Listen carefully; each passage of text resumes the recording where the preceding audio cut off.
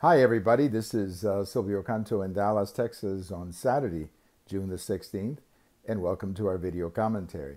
Today we have a little history lesson because it was on this day, June 16th, 1858, or 160 years ago today, that Abraham Lincoln spoke those very famous words that went something like this: "A house divided against itself cannot stand."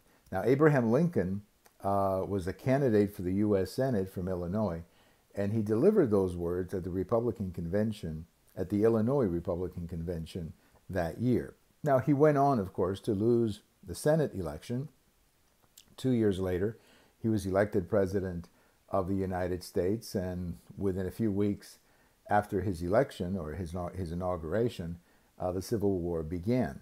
But the message of Abraham Lincoln is very profound and something that maybe we should pay attention to, because the country's pretty divided right now. I mean, the divisions are not just about policy. It's not that I disagree with you and you disagree with me. That's fine. Nothing wrong with that. I mean, a democracy is based on respectful differences.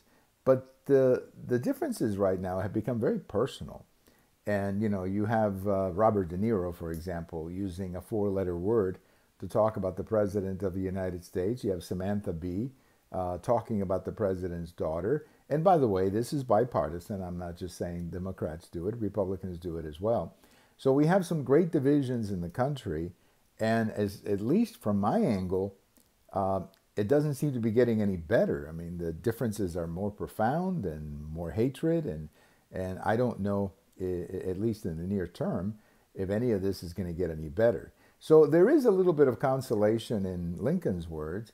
I think Lincoln warned us of what could happen, but the country did survive the Civil War and went on to prosper and grow, and the Constitution did not disappear. Some mistakes were made, of course, along the way, but on balance, I think the history of the country is extremely good and profound.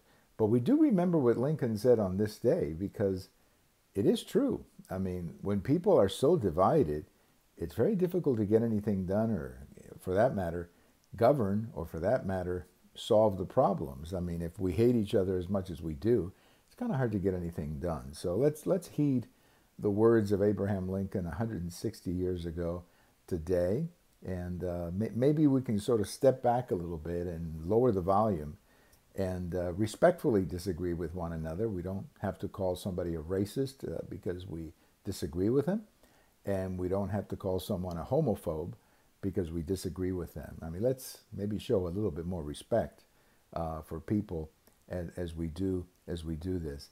Well, thank you for watching. We have all of these commentaries over at YouTube. We have them on Twitter. We have them on my blog. And if June 16th is your birthday, have a wonderful birthday. And we'll talk to you later. Bye-bye.